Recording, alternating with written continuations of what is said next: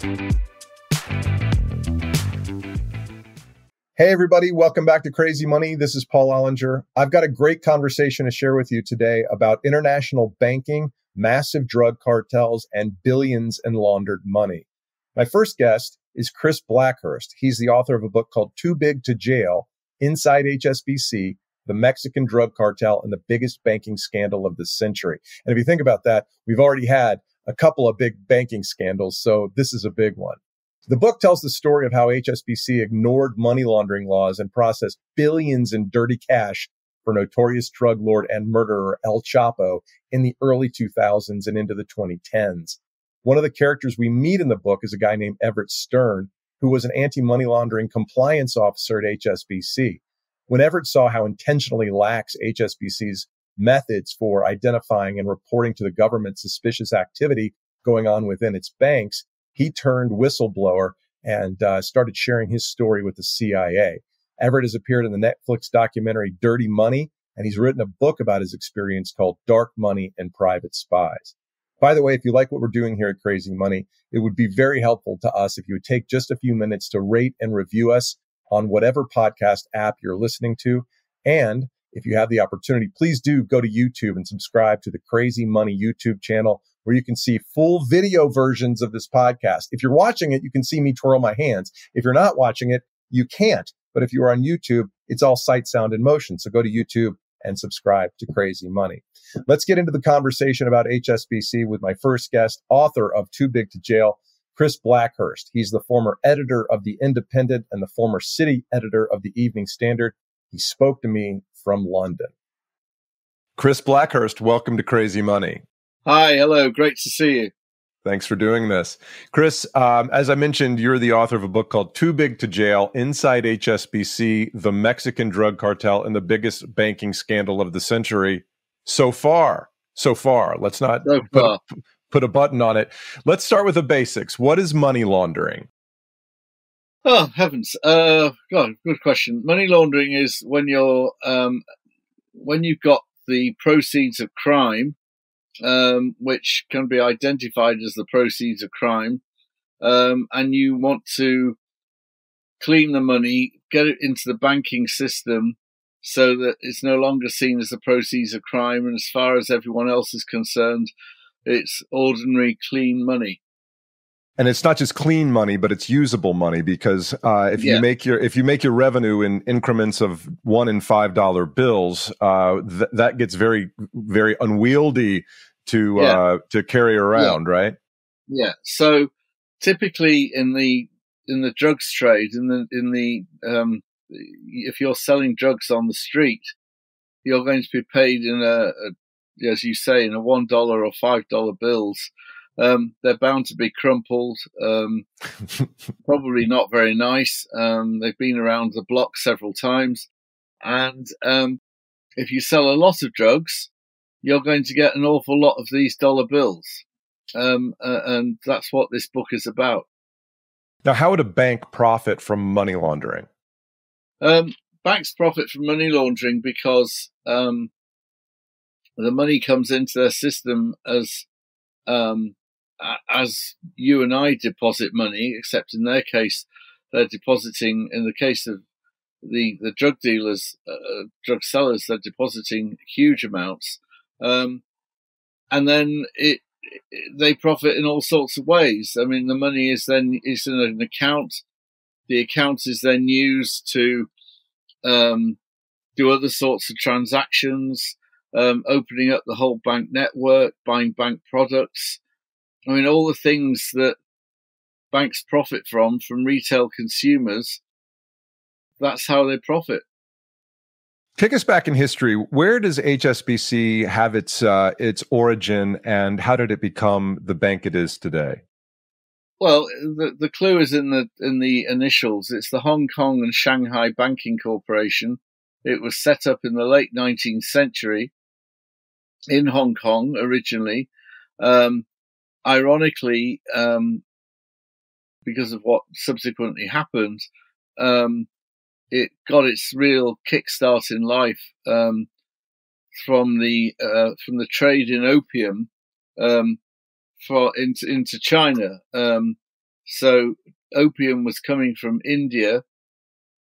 There was a huge trade in this business, massive, and was going into China in return for porcelain, silks, and silver. And HSBC's job, HSBC's role was effectively financing that trade. It started in the late 19th century. It grew and grew quite quickly and became an international bank, still based primarily in Asia, but then moved to Europe. And by the turn of this century, was one of the very biggest banks in the world, probably number 2 or 3 behind Citi and Bank of America. And let me just add one more thing. It was famous within banking for following an almost a British Empire type culture. It didn't call its staff weren't called managers; they were called international officers. They were nearly all single men until fairly recently, until the early 1980s. In theory, you had to still ask the chairman's permission in order to marry if you were a bloke working for HSBC. And they were called tours of duty. They used the same language really as the military, as they did in the British Empire when they were sending people out running various parts of the world. And that was the culture that they instilled, very disciplinarian. But then, as I say in the book, that changed. What drove that change? What drove the change very simply was ambition, greed, hubris. Basically, they'd grown the bank to the point where it was named as the best run bank in the world. This is about 2002. And they took a decision, they being the board, headquartered in London, to move from Hong Kong to London when Hong Kong went back to China. And they took a decision in 2002-03 that being the best run bank was great, being a big bank was great, but it wasn't good enough. And they literally took the decision to become the biggest bank in the world. And if you're going to be the biggest bank in the world, then you're going head to head with Bank of America and Citi. And that's what happened. They were under pressure from financial analysts in Wall Street and in London. They were under pressure to keep growing the profits, and investors were always wanting more. But they took this decision, and what that meant was that there were parts of the world where they just weren't players, they weren't operating. And one of those was Latin America. And they ended up buying a bank in Mexico, which is really what the book's about. Right. So you can either take your culture and start by building one branch at a time in a new market, or you can go in and grow by acquisition. And what was the banking system like in Mexico when they were considering entering the market? Well, the banking system in Mexico, it had been through what's known as the peso crisis, when basically there was a huge amount of political instability. There was corruption, and the currency had collapsed. There were also the drug cartels were fully at it. They were full, right? Yeah, they were operating, and Mexico was I hesitate to say lawless because that's not fair, but it had major problems. But it was also a young economy, and I mean young in terms of the youth of the people. Fast-growing economy, and it had got some fairly decent sized banks. But by the time HSBC decided that they were going to go into Mexico and use that as a base for Latin America, the better banks had gone. They'd been bought by their rivals. So they were left with the fifth biggest bank, which frankly very few people outside Mexico had ever heard of, which was called Bital. And Bital operated primarily in the north of Mexico, which, as anyone watching us knows, is really the drug country, close to the American border. And they went for this bank. They were warned repeatedly, both internally and externally, that this bank did not really do compliance. But they took the view, and the Mexican authorities told them, but they took the view that we're HSBC, we will put our imprint on this bank, we will sort it. And they were so desperate to buy the bank that bizarrely, and it says something about the lunacy, the crazy world of bankers, and that frankly as well, I mean, this is a serious point, that they're nearly all men. They're all driven by testosterone in huge quantities.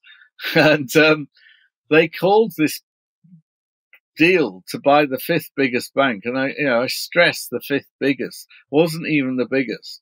They called it Project High Noon. And that just was crazy. I mean, High Noon, as we all know, was an old time Western movie starring Gary Cooper. And they gave it this title, Project High Noon. And that really added to the pressure on everybody involved to get the deal done and get it over the line. And that's what happened. They ignored the warnings. They took a very simple view. We're HSBC. We know best. We will sort this out.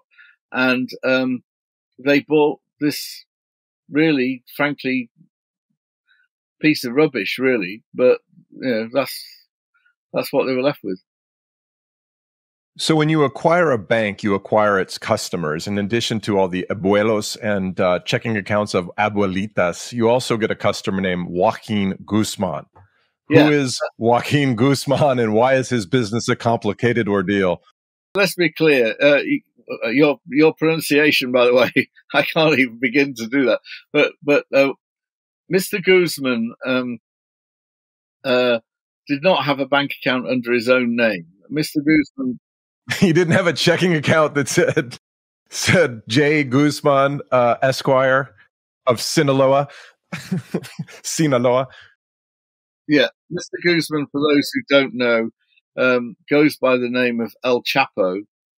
He was, still is, he was and is one of the world's most notorious criminals. He ran the Sinaloa drug cartel, which was the biggest drugs cartel in Mexico, the number one supplier of narcotics across the United States. There wasn't a city in the United States that the Sinaloa weren't penetrating. Repeatedly named by the DEA and CIA as an FBI. I mean, all the agencies were lining up to say that Sinaloa is the most dangerous criminal organization in the world.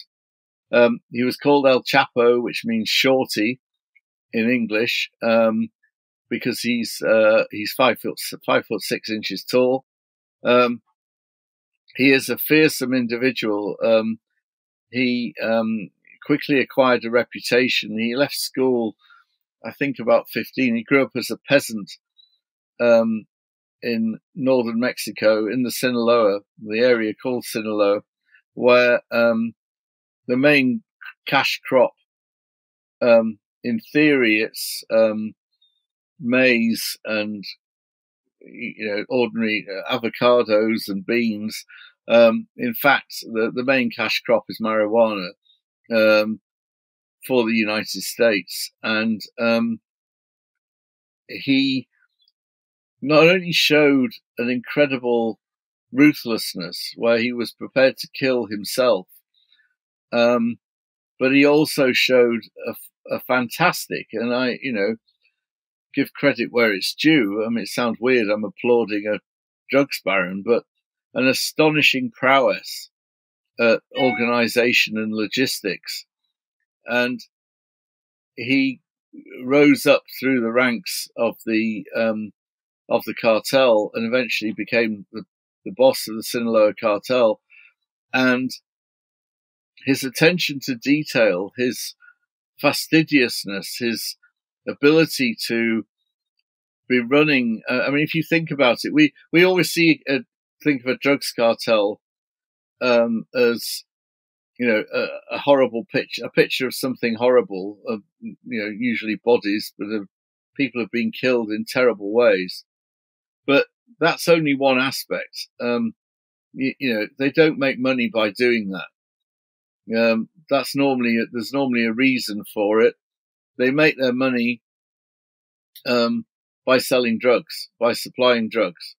And, that is a huge exercise, and particularly in the level he was operating. I mean, we are not talking about a guy with a couple of cannabis plants in his loft. This is a guy who was supplying tons and tons of marijuana, heroin, crystal meth, you name it. Whatever America wanted, Chapo, in terms of narcotics, Chapo supplied. And often using Arctics, giant trucks, even submarines, aircraft. He had a fleet of about, I think it was 13 aircraft at one stage, and employing actually thousands of people. I mean, we all think of the people who carry guns and kill people, but again, they're called the sicarios, the killers, but they're a small number. The main body of people are the growers, the farmers, the drivers, the smugglers. So a huge exercise. And tell me if I'm talking too much. What I'd love for you to do is, since you've just described El Chapo so colorfully with the murderous and efficient operator who is supplying very lethally addictive drugs to the United States of America, let's contrast the head of that business with the head of HSBC. Yeah. One Stephen Green. Yeah. I mean, what this book is about our obsession as a society with the pursuit of big. And here you had a guy who wanted his drugs cartel to be the biggest in the world. And you also had a guy running a bank that wanted his bank to be the biggest in the world. And the guy running the bank, rather perversely, was called Stephen Green, English. Originally worked at McKinsey, but he was famous in banking for being something quite rare, which is he's an ordained priest. He espouses ethical capitalism, writes books about it, or has written books about it, and to the rest of the world. I mean, there's a line in the book saying that his colleagues would notice that he wrote his sermons on business flights. So to the world, he was this holier than thou banker. I mean, his nickname in the city was God's banker in London. And that there aren't many people in banking, certainly in those days, and we're talking 20 years ago. There were not many people then who were, in London anyway, very few who were out Christians. I mean, there were obviously plenty of people who were Christians, who went to church, and were quite religious in their beliefs. But he led with his Christianity. Yes, he did. And he was very out there. He was always making speeches about capitalism, but he also harbored this ambition, and his ambition was for HSBC to become the biggest bank in the world. And so you've really got these two contrasting figures. But what they both have, as well as ambition, is they're very good business people. They seriously are. They're not.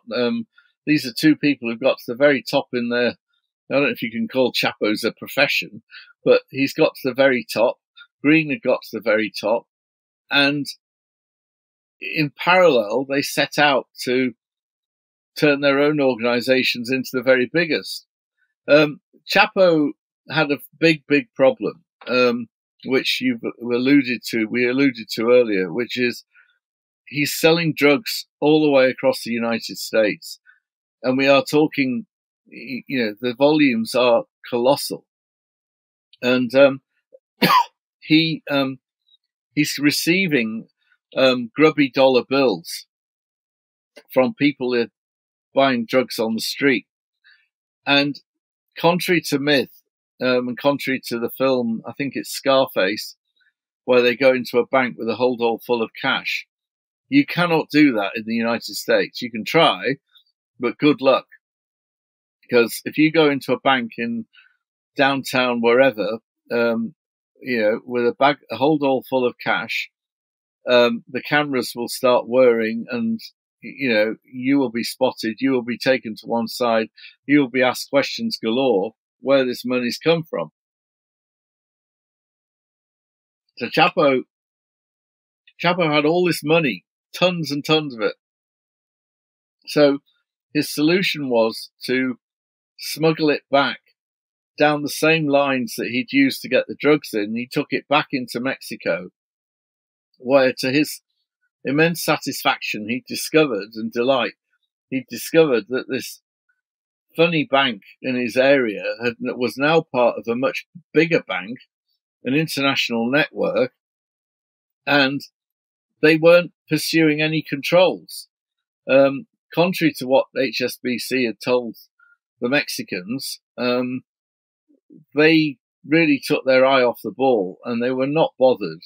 And so he was really literally pushing at an open bank counter. I mean, the record deposit in one day, and I just ask you and people watching and listening to imagine this. You're in a bank, and the guy in front of you in the queue, he deposits $933,000 in cash. Now, I've got a very short fuse, and my wife is always accusing me of being far too impatient, and I'm always sighing and tapping my foot. And the idea that this guy is counting out, and it was counted out in bundles of $50,000, nearly $1 million. It's just, and alarms did not go off. This is the point. This is the difference between HSBC in Mexico and a bank in North America, the United States. The United States, all hell would have broken loose. You go into a bank with $933,000 in cash. You're not going to get out of that bank. You're going to be arrested there and then, and you'll be asked to it. So that's what they were doing. So once you get into business with the mob, it's hard to get out of business with the mob, right? So yeah. I'm a bank teller in the Acapulco branch of Vital Bank, which I believe is what the name of the bank they acquired. And someone, well, they called it, they renamed it HSBC. So a guy walks in with $50,000 in cash. He makes the suggestion that it's in my best interest to accept this deposit. Yeah. He makes a suggestion in a rather crude way, which is they would often, when they got to the counter, they would literally flash up in the palm of their hand picture of the teller's boyfriend, girlfriend, husband, wife, their children, And that was a clear signal. We know who you are. We know where you live. And in Mexico, there's a phrase, you may have heard this phrase, it's called the silver or the lead. And the silver is you take the money. The lead is if you don't, you take a bullet.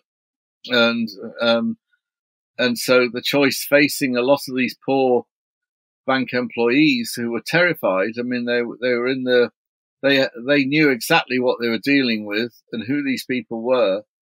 But, you have to remember that the cartels, particularly in that part of Mexico, are completely endemic. They are so embedded in, and they are petrified. I mean, the murder rate was huge, and they would murder freely just as a warning to others, almost like a marketing tool. And so they're petrified. And then the other thing, I mean, just so we're under no illusion, and no one was under any illusion what was happening, Chapo, who's a very resourceful character. I mean, Chapo's whole career is characterized by amazing audacity. He escaped from prison twice. He had a tunnel dug under his cell that was a mile long with air conditioning and railway tracks and lighting. I mean, this is one hell of a guy. And he realized that the whole process of depositing the money was taking too long. And it was also risky because people, if you see a man or a woman walking across the square with a bag and it looks like they've got cash in it, well, they're a risk. So, they could be robbed themselves. So he had measured and had made special pouches or boxes that actually fitted directly under the teller's windows to speed up the whole process. And the teller, all they had to do effectively was weigh the bag or weigh the box, and then they were on their way. And the whole thing, depositing large amounts, took literally seconds. And they literally have the chit ready and the receipt and everything, and just like that, gone. And then, but even that wasn't enough. It still gave Chapo a headache because by law in Mexico, a Mexican bank account has to be in pesos, and the peso is not an international currency. It's not solid currency. The currency that everyone wants is the dollar. And Chapo, as I said earlier, he's running a huge organization. People have to be paid. He's got children to educate. He's got houses to buy. He's got cars. He's got yachts. He had 2 private zoos with panthers in. His pride and joy was an albino tiger. Sure. He had to buy aircraft, submarines. So how do you do that? You pay for them with dollars. You don't pay for them with pesos. You don't pay in cash. You can't educate your children. You can't turn up at a school with a bag full of cash to pay the school fees. That's not how it works. So, and you can't buy a house that way. So he needed to get his peso accounts into dollars, and HSBC made available. I'm not saying they sat down with Chapo and discussed his options, but it was obvious, as I repeat, to everybody what was occurring. They made available their Cayman Islands operation. And basically, you paid the money into an account in Mexico. It was then transferred immediately to another account in the Cayman Islands, where it's held in dollars. And then you're free.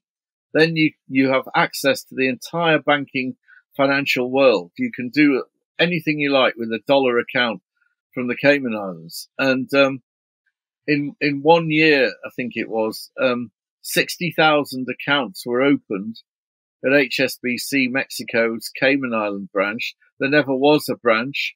There was never bricks and mortar. There was no front door saying HSBC Mexico. Nothing. It was all being done on screen in Mexico City. But 60,000 accounts were opened, and they held $1.2 billion in cash. And, it doesn't take a genius to think. And by the way, the people owning these accounts all came from addresses in northern Mexico, where apparently when they were filling out their forms to, what do you do for a living, most of these people were literally growing melons and avocados in their backyards. Yet somehow they were depositing loads of money. I got to get into the melon business if that's the kind of money it generates. Yeah. So there's a quote, you mentioned Scarface earlier, and there's a scene in Scarface where Tony Montana, played by Al Pacino, is meeting with his banker, and Tony is asking for better terms. And the banker replies, "We're a legitimate bank. The more cash you give me, the harder it is to rinse." So you can see how this could start on a local level in some Sinaloa branch. But at a certain point, there's no plausible deniability at a corporate level. And since HSBC Mexico had processed $16 billion in U.S. cash deposits in 4 years, there's a point at which HSBC has to be aware that they have a problem on their hands. Was there someone in compliance sounding the alarms in London? Yeah, repeatedly. You mentioned the film Scarface, but actually, a film that, in a way, sums up what actually occurred was Apocalypse Now, Heart of Darkness, where in Apocalypse Now you've got Marlon Brando, Kurtz, doing his own thing in the jungle, and the American military have to bring him to an end. Terminate with extreme prejudice. Extreme prejudice, yeah. But what that's about is a guy who's a long way from the center, who's not being controlled, beyond control. And that's what happened here. The headquarters were in London.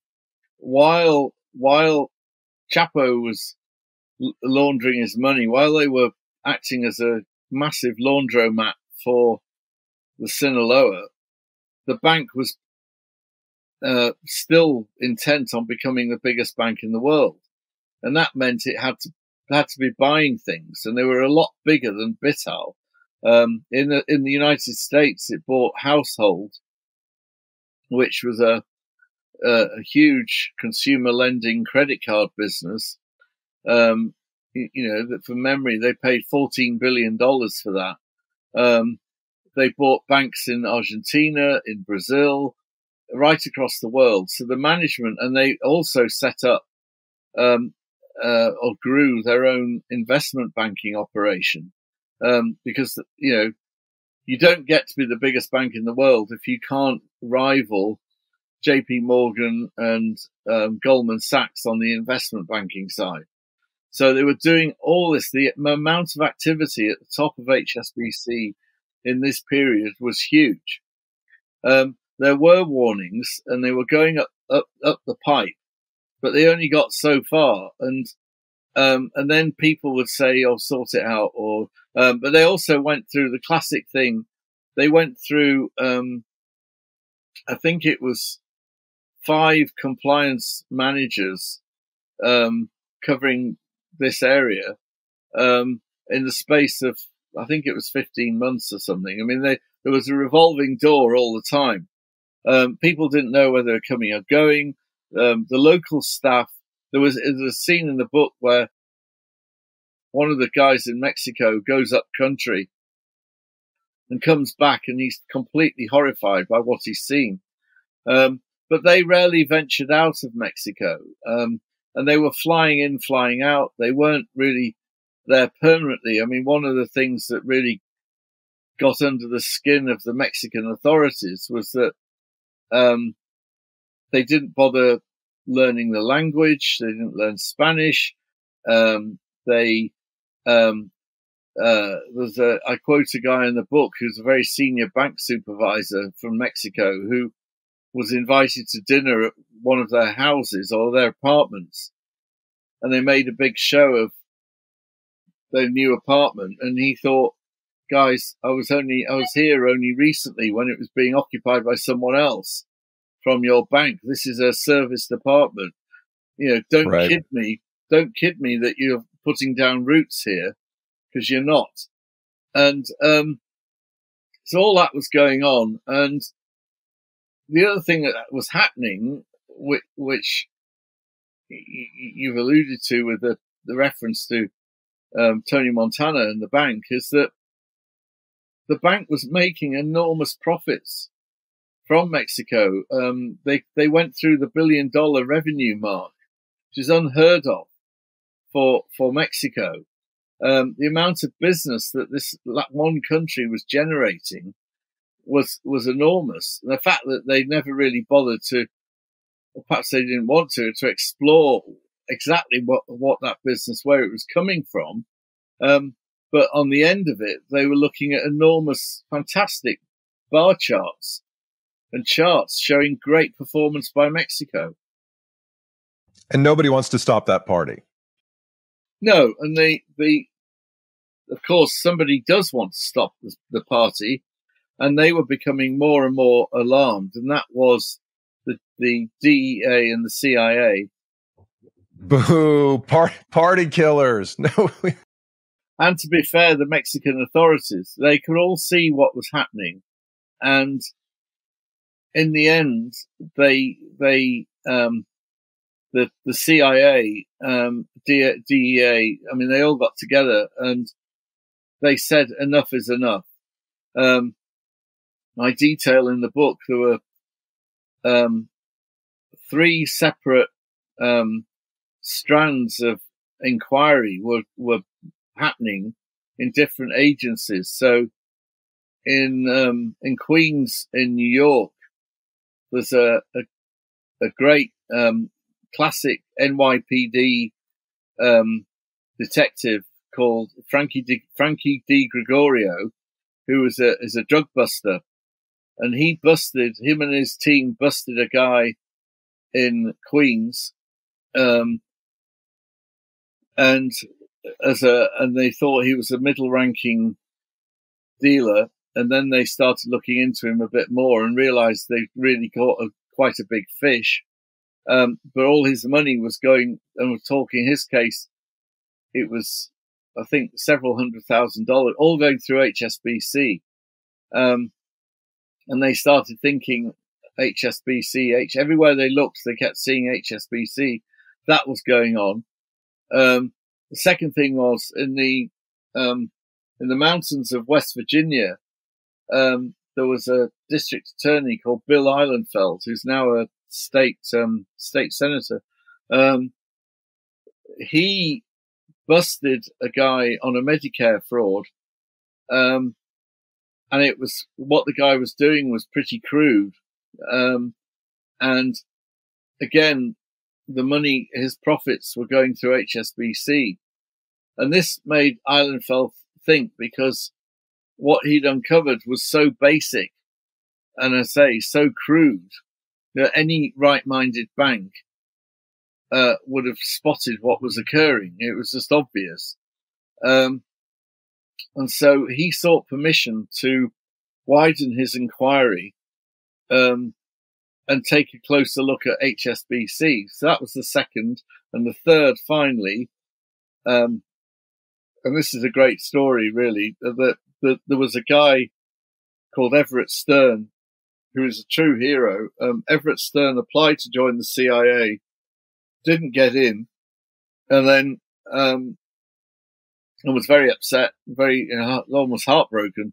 Wanted to serve his country, and answered an ad for somebody to join the anti-money laundering department of an international bank, and that was HSBC. They were running this anti-money laundering program, such as it was, out of Delaware. And when he got there and started work, he was so horrified by what he was seeing that he actually went back to the people who interviewed him for the CIA and told them, "You wouldn't believe what I'm seeing." And they said, "Tell us more." And so he became effectively a sort of whistleblower.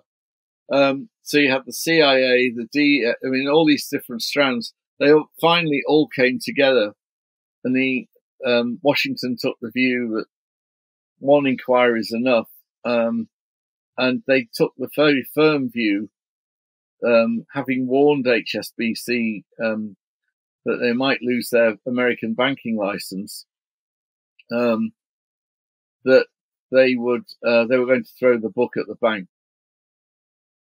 I actually interviewed Everett Stern, and my interview with him is briefer, and it's going to run on the back end of this interview.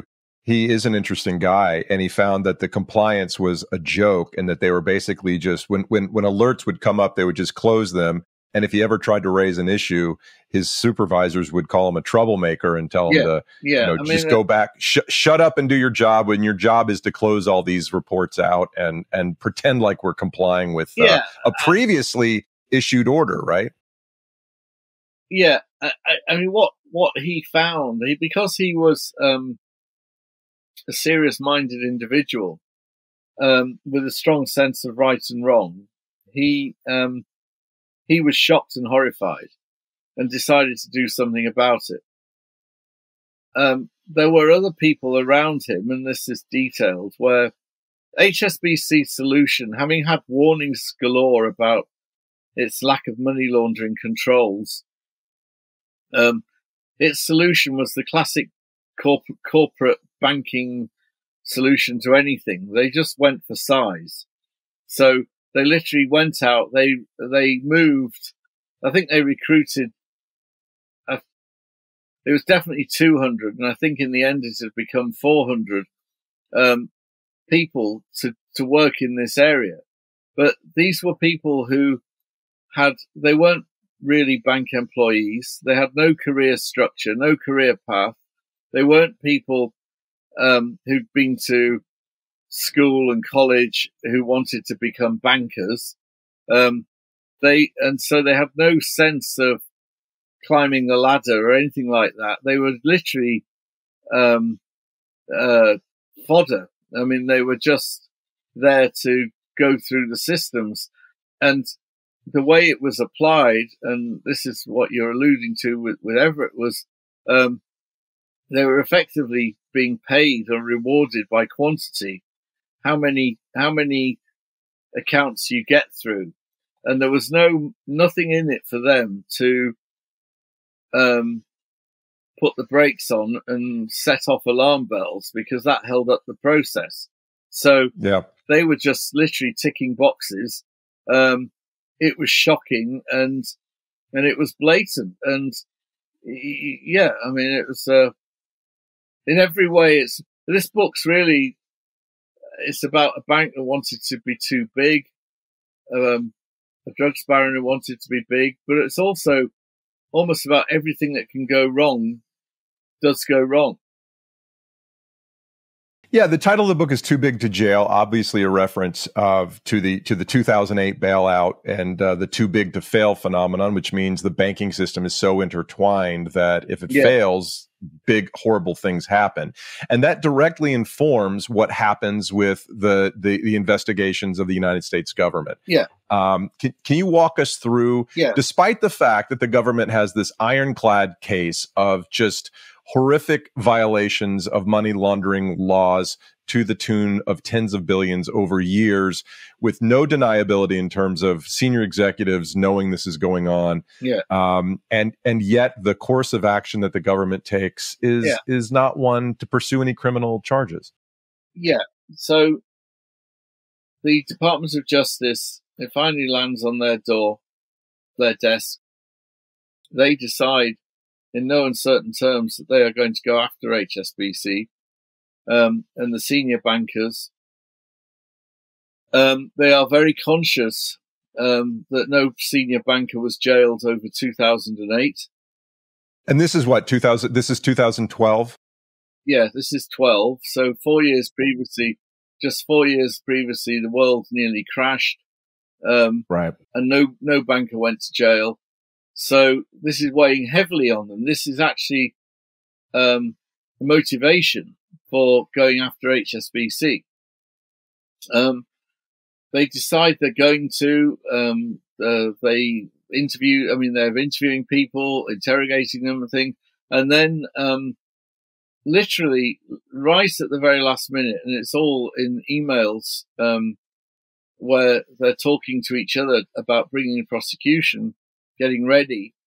The British government, in the shape of George Osborne, who was then the Chancellor, so that's our equivalent of Financial Secretary, he intervenes. He gets in touch with these opposite numbers in Washington and says to them, if you prosecute HSBC and its bankers, you run the risk of bringing down the entire bank. You also, therefore, run the risk of bringing down the entire banking system.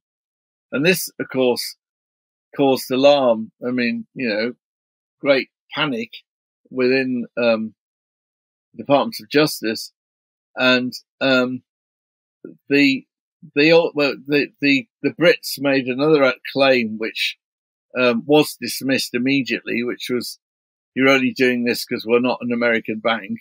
Well, that was right. That was ruled out. That was just, you're joking. Get lost. You are kidding. But the one about bringing down the entire system, that stuck. I mean, I spent 10 years as a financial editor for one of Britain's biggest newspapers, and I covered the 2008 crisis day after day. And I actually took a call from an official in the middle of that crisis who said, who accused me of not supporting the government bailouts enough. And he said, I mean, he's swearing, I won't swear, but he swore at me and said, do you realize, if this bank goes down, put your own swear words in, but do you realize if this bank goes down, the whole system goes down, everything collapses? To which I said, where's the proof? Where's the evidence? You're talking rubbish. And that's what happened here. The British government laid it on the line with the Americans in Washington, at the Department of Justice, and said, if you prosecute, this bank will collapse, and the whole of banking will collapse. They didn't offer any evidence, and no evidence was offered for this at all.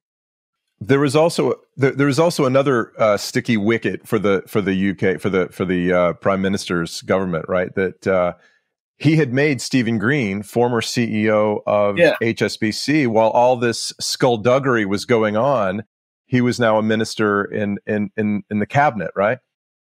In our bizarre system we have here, Stephen Green had become Lord Green, so he's a member of the House of Lords, our upper house, as in your terms. He was made Lord Green and a trade minister in the same government as George Osborne. And what this led to, which is I detail in the book, is the most bizarre scene, which was very early on, having joined the government, Green organised a trade mission to Mexico with the Prime Minister. So David Cameron went with Stephen Green to Mexico.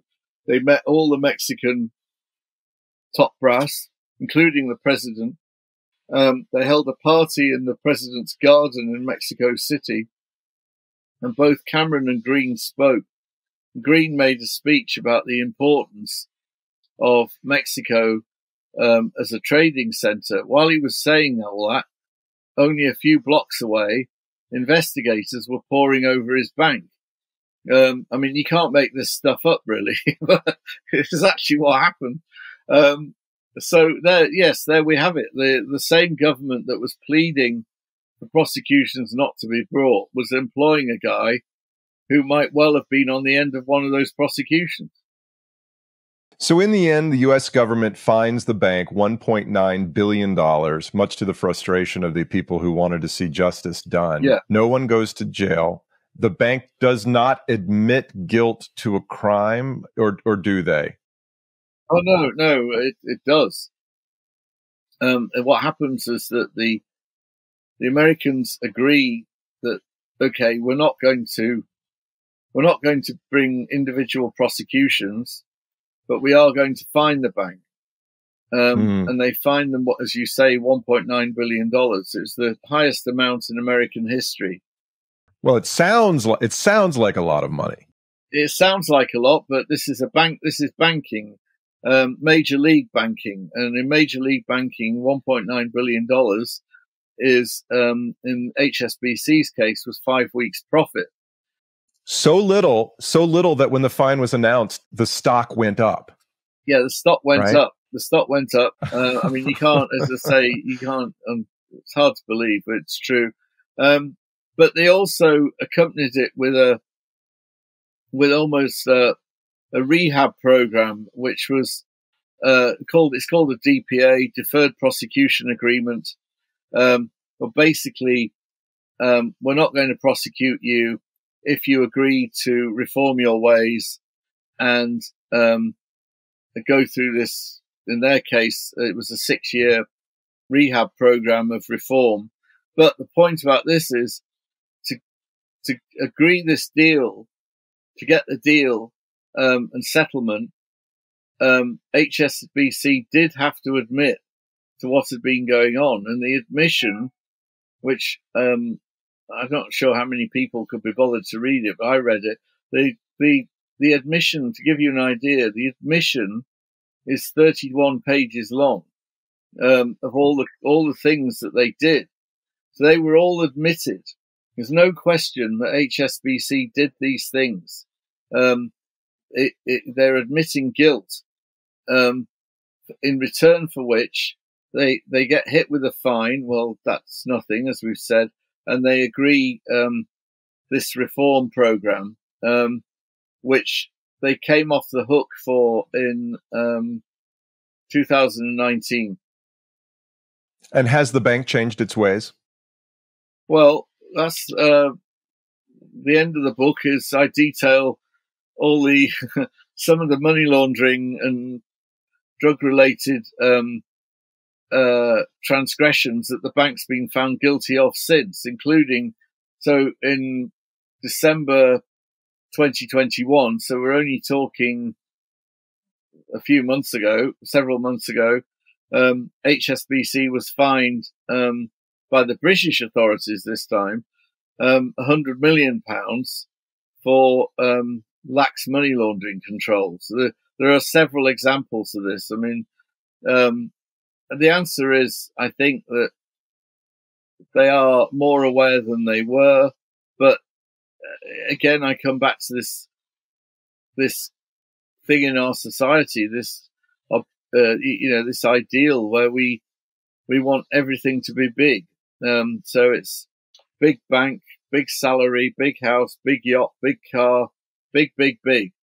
And we never really pause and ask ourselves, what does that mean? How do you monitor something so big? I mean, HSBC grew it did, by the way, become the biggest bank in the world. It got number one. But to get to number one, it went from 177,000 employees to 333,000 in about 2 years. Well, how do you keep a handle on 333,000 people? That's that's a city. It's crazy. Did our ethical business apostle, Lord Stephen Green, and I'm probably getting his title wrong, but what was his reaction to this? Did he admit did he acknowledge the bank's behavior? Yeah, he's put out a statement saying that he very much regrets what happened. The word is regret. It's not sorry. And the bank itself did issue and has issued apologies. But you have to, towards the end of the book, I talk about an American lawyer, called Richard Elias, Rich Elias, who actually worked in the DOJ, Department of Justice, and was so horrified by what he saw that they weren't bringing prosecutions, that when he actually eventually left the DOJ and went into private practice, he brought a prosecution, he brought a case on behalf of American victims of Chapo, of the Sinaloa. And his argument was, this was a case against HSBC, and his argument was that the money that was used to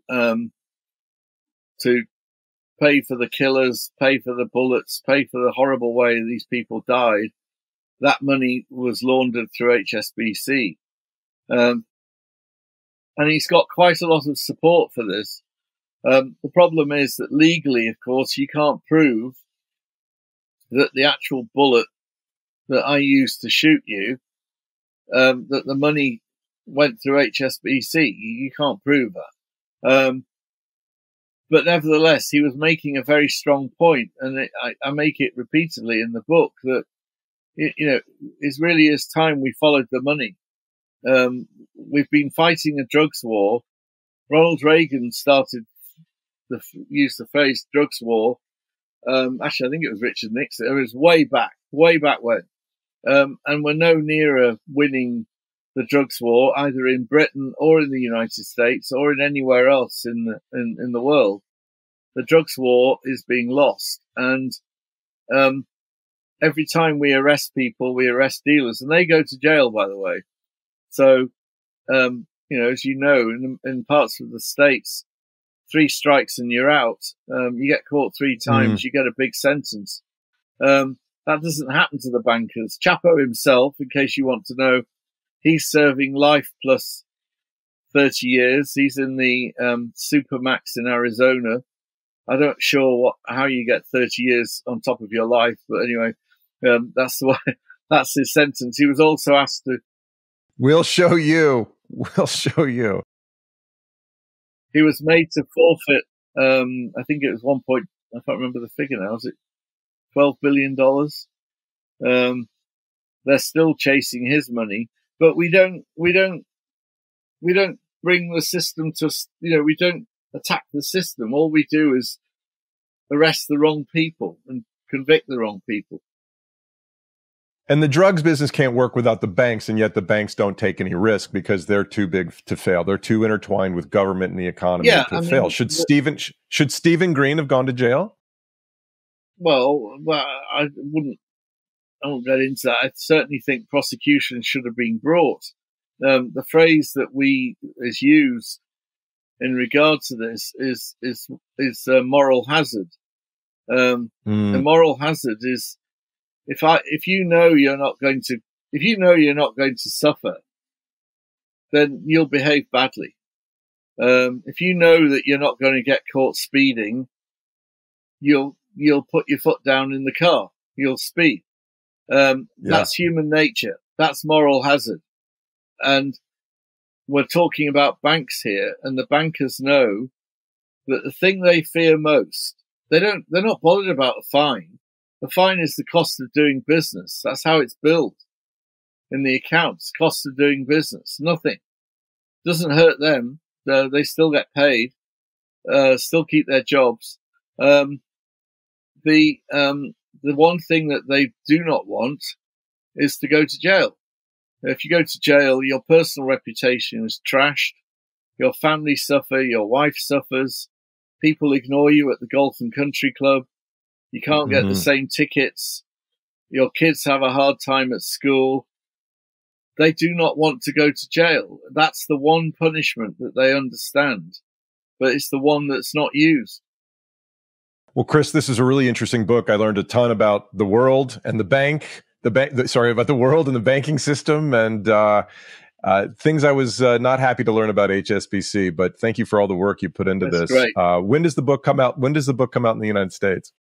It's coming out in the fall in the United States. So I believe it's available on Amazon for pre-order now. Yeah, you can and it is pre-order away. and secure your copy now, but it'll be out in the fall in the United States.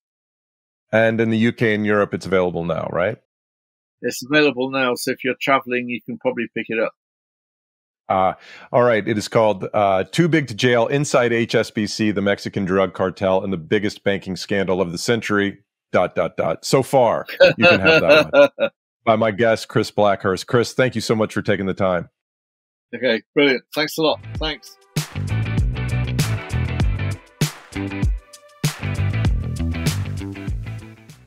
Everett Stern, welcome to Crazy Money. Hey, thank you for having me. I appreciate it. Thank you very much. Everett, how did you become an employee of HSBC? I think I became an employee of HSBC mainly because I was an idiot, or at least they definitely thought I was an idiot. I didn't know anything about money laundering or anything. I remember on the interview, they asked me, do you know about money laundering? Do you know about the OFAC sanction? Do you know about this? And I didn't know any of that stuff, and that's what got me hired. And I remember I was a candidate for clandestine service, which is field operations for the CIA, before I joined HSBC, and I was rejected from that. And that's what kind of led to me passing information to the CIA, later on. But anyways, circling back to your question, yeah, I got hired because they thought they thought I didn't know what I was doing. What role did they hire you into? So I got hired as a anti-money laundering compliance officer. What does that mean you do? Yeah, so basically, the system of HSBC generates an alert when a rule is broken in the system. So let's say you want to send $9,999 to person Y to one of your friends, Dave. That will break a rule, and I then get that alert, and I have to examine that and do due diligence on it, and make sure that all the parties are okay and the transaction's okay and it's legitimate and there's no money laundering taking place. Now, why would somebody send a wire for $9,999? That seems like an oddly specific amount of money. Yeah, so the Treasury Department basically triggers, the IRS. They anything $10,000 or above, you have to report to the IRS. So some people, they call it right underneath the 10K trigger. That's what they call it in AML terms. And some idiots do it. And some will do it at 8,000 or just 7,000, whatever. And then there's all different types of tactics to try to get around the IRS. So the idea is we don't want drug dealers walking into a bank with a suitcase full of cash, making a deposit, cleaning that money that came from illicit sales of whatever on the streets, and turning it into legitimate deposits in some bank somewhere. Well, you and I don't want that, but HSBC certainly wants it. So, but overall. Why had HSBC set up that department? Well, so when I started, there were only maybe 10 compliance officers in the whole department. There weren't many. But what happened was the government put this OFAC sanction on them and said, look, you better clean up your act or we're going to fine the living hell out of you or shut you down. And that's why HSBC built up this giant department to be able to clear all these alerts. There's a huge backlog of AML alerts. And But basically, they created a false system to deceive the government that they were clearing all these transactions and that they were trying to create an AML program, an anti-money laundering program, when in fact, what they were trying to do was help terrorists and drug cartels receive the money that they needed. So, HSBC was very much, and still, I still believe, is an enemy of the United States. I mean, they were actively trying. This wasn't like a criminal negligence thing where they were accidentally sending money to drug cartels or terrorist organizations. I mean, I saw money going to Hezbollah where that money was being used to create the IEDs to blow up our troops. and it was intentionally being done. That much I'll say. So this the anti-money laundering compliance department was really just a formality, was performative, and you were just going through the motions to demonstrate to the U.S. government that the bank was actually doing something, but you weren't doing anything, were you? No. So if we give you a great example. I mean that department, not you individually. You were trying to do something. Correct. I was trying to do something, but so let me give you an example. So, like, for instance, they would say, okay, research this company and then show the regulators that you researched the company. So all they would do is just go to the company's website, do a snapshot, create a PDF, attach it to the alert or the actual document that would go to the government if the government ever looked at it, which I never even did. And that would be it. So it's like, how was that research? Just to do a snapshot it was all for show, the whole thing. How did you, when you saw something, so something would hit your system, how would you know it was a nefarious group that money was being sent from or to?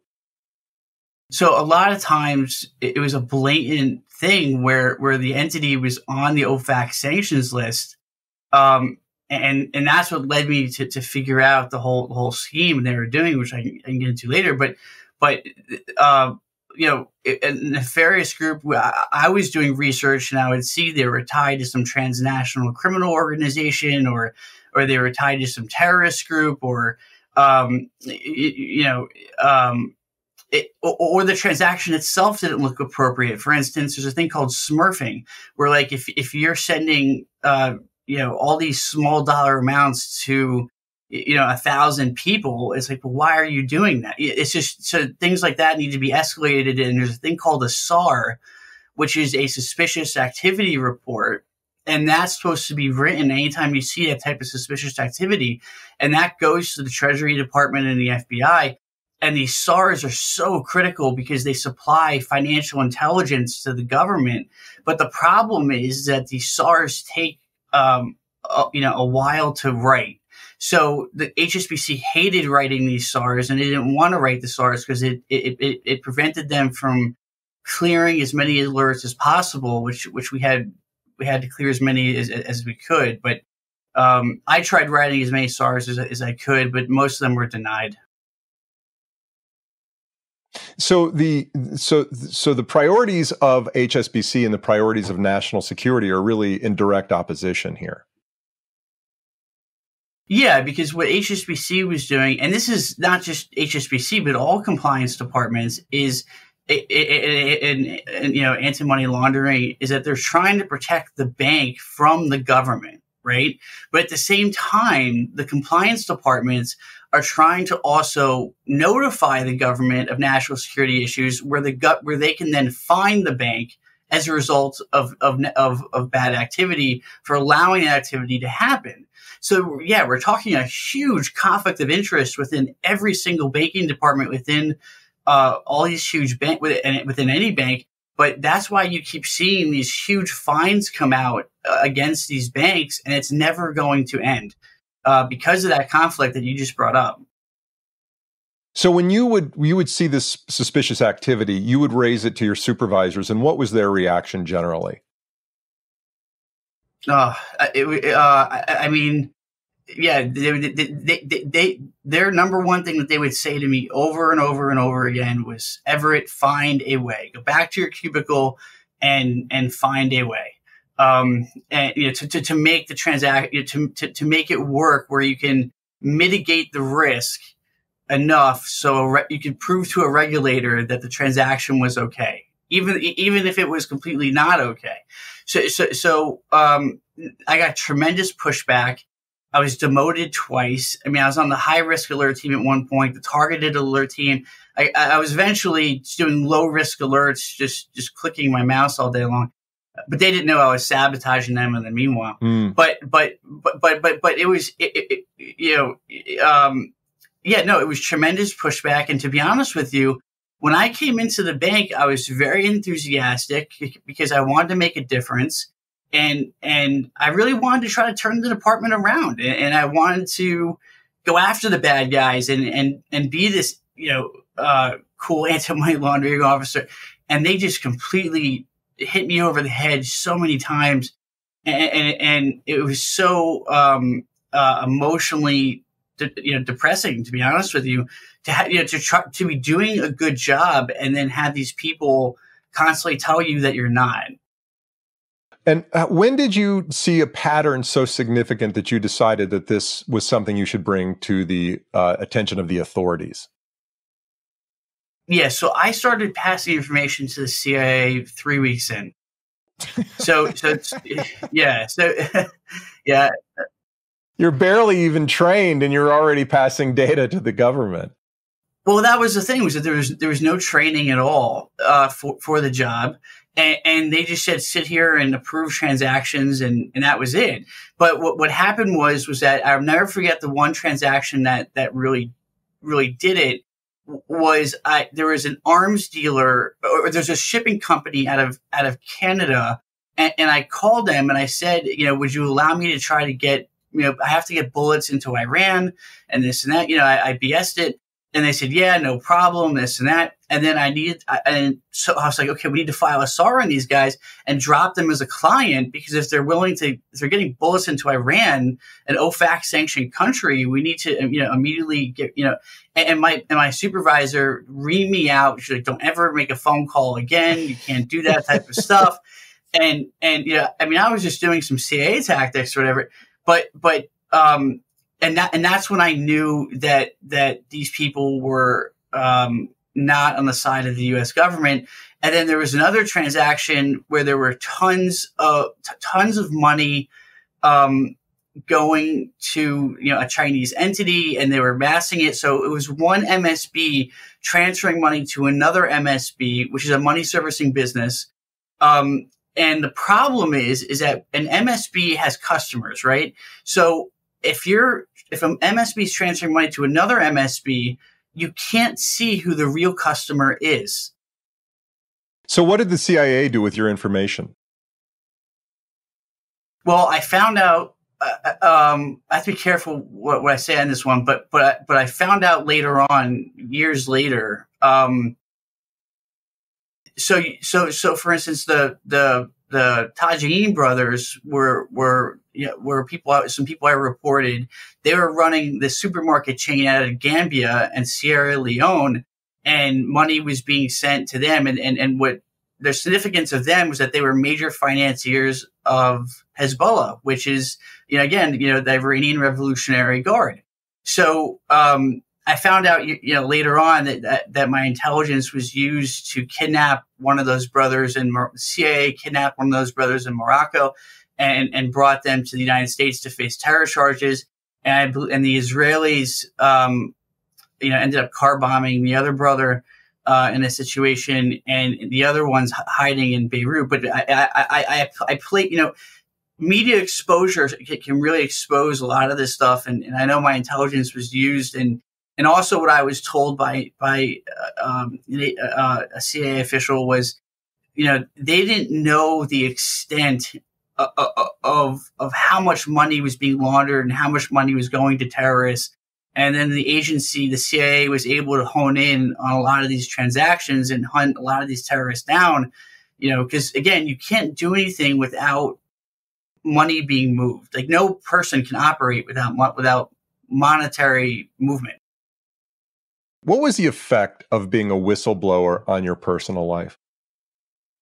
Yeah, it was a devastating effect. I mean, I lost everything. I ended up living in it was like a 300 or 400 square foot apartment. I lost like my car, my apartment. I lost, everything. Every material object I had was gone. And, my desk, I ended up having a plastic fold out table. And that's actually where I wrote the U.S. Senate intelligence report that HSBC was sponsoring terrorism that went to U.S. Senate. It was on that plastic fold out table. And then, I had a cot that I was sleeping, like an actual camping cot that I was sleeping on as a bed. And I had all these, like a beanie bag thing is my couch from Walmart. And, I think my whole apartment I purchased for probably $100 at Walmart, to be honest with you. But from an emotional standpoint, I mean, look, there was a point where, I was working at P.F. Chang's, right? I mean, I got a job as a waiter. It's funny. I went from working at a Chinese bank to a Chinese restaurant. But, but they ended up, P.F. Chang saved me because they gave me lo mein, and I know this is funny, but they gave me food, and they gave me a living, a way to make money, even as an MBA, making all this money at HSBC. But it was depressing because knowing that these guys back at HSBC were making $90,000 a year when I was, making, $215 an hour plus tips.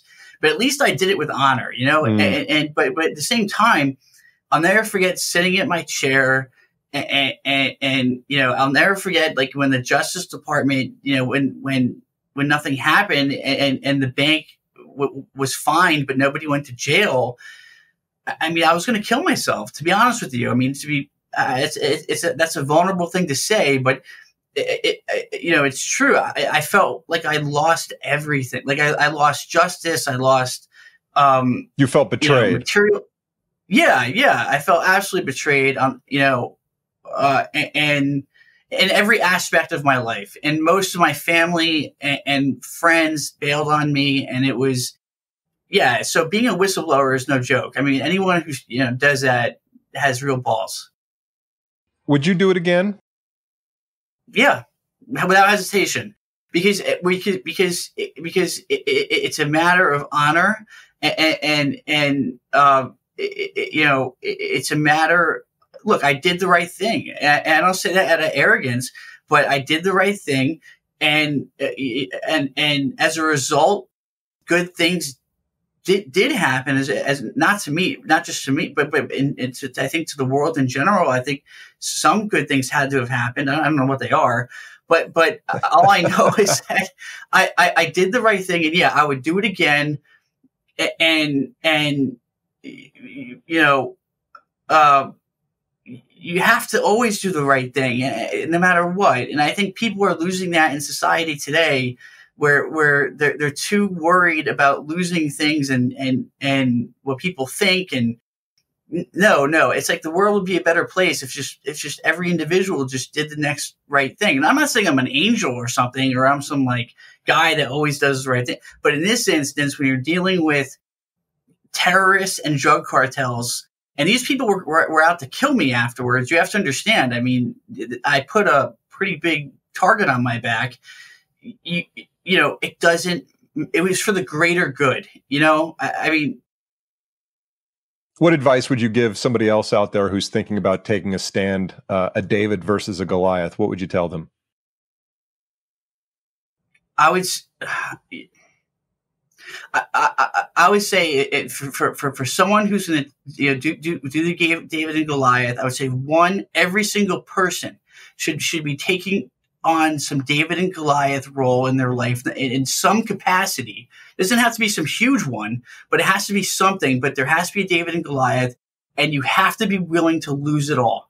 You can't go into a David and Goliath situation saying, you know what, I'll give a half measure, and I'm not willing to lose it all. Like right now, I'm willing to lose my business. I'm willing to lose my car. I just don't care. And that's where the enemy, that's where they have the problem, because how do you fight a guy with nothing to lose, right? Now that's the way a David and Goliath wins. And also, remember, you have to remember, David wins in the end. That's the one thing mentally a David and Goliath fighter has to remember, is that they will win in the end in some capacity, in some way, shape, or form. Well, Everett, we'll leave it there. Thank you so much for your time, and keep fighting the good fight. Oh, thank you, sir. I appreciate it. Hey, everybody, if you like what we're up to here at Crazy Money, do us and yourself a favor by following the show on your favorite podcast app and subscribing to our YouTube channel.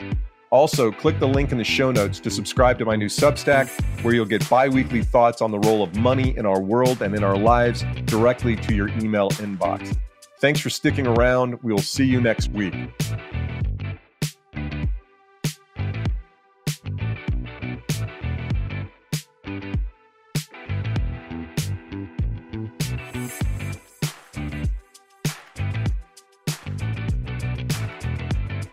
you.